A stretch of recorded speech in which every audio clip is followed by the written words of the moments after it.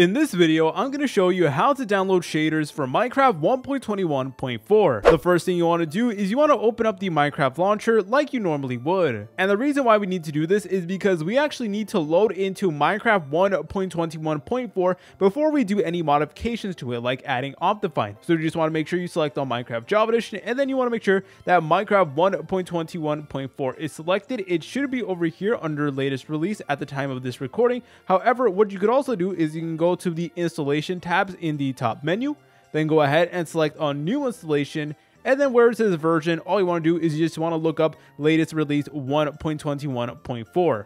Either one should get the job done. But anyways guys, all you want to do from here is you want to go ahead and load into Minecraft 1.21.4. Alright guys, and as you're able to tell, here we are loaded into Minecraft 1.21.4. So once you're done with that, all you want to do is you want to close out of your game. It's really important that you actually do that. And then we can proceed to the next step. The next thing you want to do is you want to go to the link in the description down below or in the pinned comment, and then it should take you to a page that looks like this. Over here, it'll provide you with a written step-by-step guide on how to actually download the shader, but it'll also give you all of the direct links to all the files and resources that we will need in order to download shaders. So as you're able to tell, we just did step 1, which is to open Minecraft 1.21.4. So the next thing we need to do is we need to install Optifine. So make sure you go ahead and select on this link over here that says Optifine website. It will be highlighted in like this blue color. So you just want to press on it like so, and then it will take you to the Optifine download page. All you want to do from here is you want to go to the top menu, select on downloads, and then at the top it should say Minecraft 1.21.4.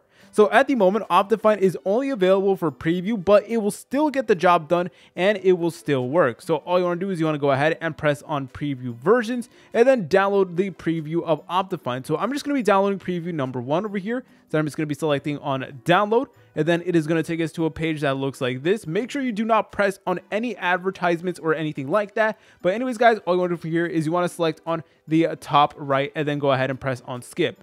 Then go ahead and download Optifine for Minecraft 1.21.4.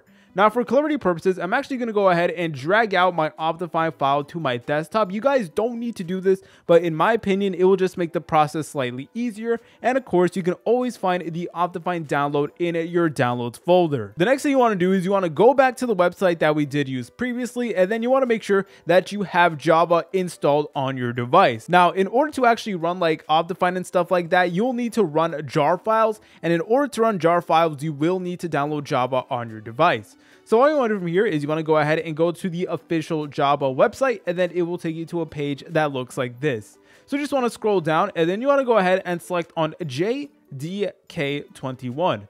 Then go ahead and select on the operating system you are currently using. So I am personally on a Windows, so I would go ahead and select on Windows and then install the x64 installer. And guys, if you're still running into any issues when you're trying to actually install Java, then I suggest you go ahead and use the jarfix, which is basically like a command that is meant to fix up all of your Java files. So this is only if you're running into issues. You could always use the jarfix right over here, and then go ahead and just select on the jarfix.exe, and then like that, you should be able to fix some of your Java problems. All right, the next thing we need to do is we actually need to load into Optifine, and I'm going to show you guys how to do that. So all you want to do is you want to go back to your desktop, and then you want to locate the Optifine download. So this is the version of Optifine that we did download previously in this video, and the next thing we're going to be doing is we're going to be right clicking on the file like so, and then we're going to go ahead and select on open with.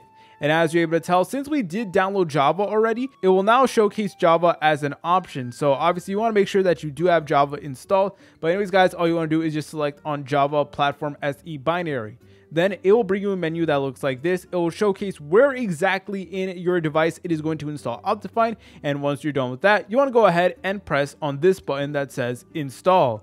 And if we did everything correctly, it will now say that Optifine is successfully installed. So yeah, if you guys are wondering, you will actually need to download Optifine before you could actually run any type of shaders. So anyways, guys, once you're done with that, all you want to do is go ahead and press on OK. Then go back to the page that we did link previously. Now, the next thing we need to do is we actually need to download a Minecraft shader. Now, one really good website that I suggest you use is curseforge.com. It's a really good website. It is completely reliable, and I'm not sponsored by them or anything. It's just that I genuinely use this website a ton.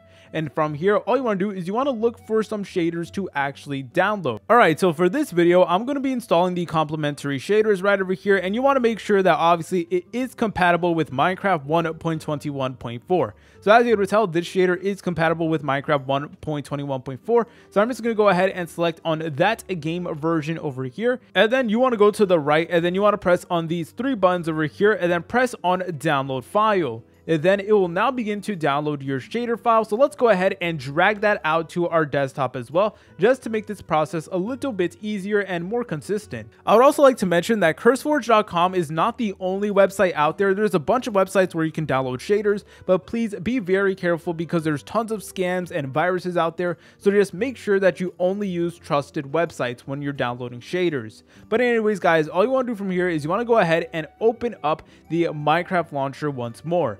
Alright guys, so here we are in the Minecraft launcher, and you should notice that it will automatically change your Minecraft version to the Optifine download. So we got Optifine 1.21.4 right over here, and if for whatever reason you do not see it, then what I suggest you do is you go to the top menu and then select on installations.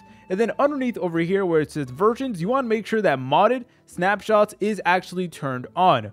Once you're done with that, go ahead and press on new installation, and then where it says version, go ahead and look for Minecraft 1.21.4, and then you should be able to get it like that. Obviously, you want to make sure you do select on 1.21.4 Optifine, not just the regular Minecraft 1.21.4. Alright guys, so now that you have Optifine installed, all you want to do is you want to make sure that it is selected, and then you want to go ahead and press on play. Then select on this box that says I understand the risk, and then go ahead and press on play. And now it will begin to install Minecraft 1.21.4 but with Optifine. Once you're done with that, all you want to do is you want to go ahead and load it into any Minecraft world that you are trying to run shaders on. You could also run shaders on a server. Alright guys, so here we are in our Minecraft game, and the next step is to actually add shaders into your game. And in order to do that, all you want to do is you want to go ahead and press over here where it says options. Then go ahead and select on video settings, and then there should be an option over here that does say shaders. So press on that like so, and you will now notice that we could actually drag and drop shaders in here. So I'm just going to minimize my Minecraft screen over here. All you want to do is you want to go ahead and press on shaders folder like so, and then from here you can drag and drop any shader files that you do have.